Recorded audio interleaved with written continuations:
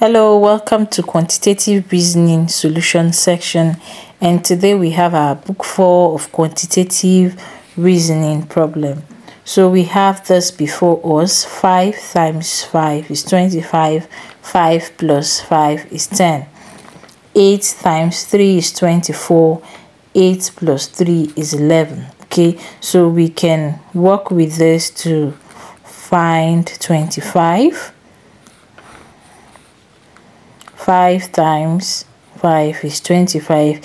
And if you're yet to subscribe to this channel as a new viewer, do well to subscribe for more quantitative reasoning solution. Remember to like and share this video with others.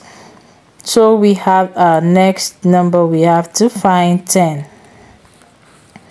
We have 5 plus 5.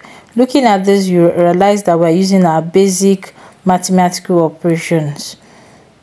So to find either of the 5, you can use division or subtraction. So we have our 10 minus the other 5 is 5, and to find the second 5, we have our 10 minus 5, which is 5. So we can also do the same for this. To find 24, you have 8 times 3 is 24. To find 11, we have 8 plus 3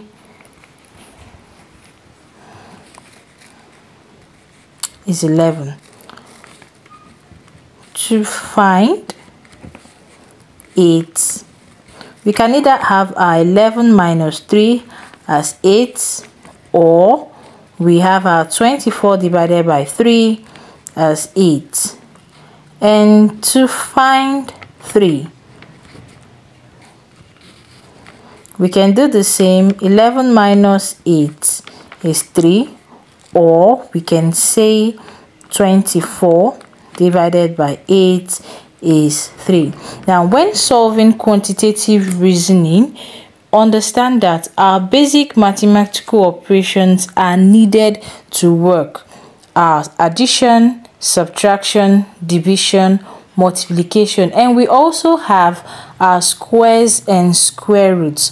You would have to apply these basic mathematical operations in solving quantitative reasoning at any level.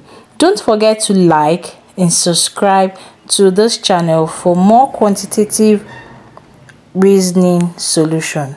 Thank you very much, and bye.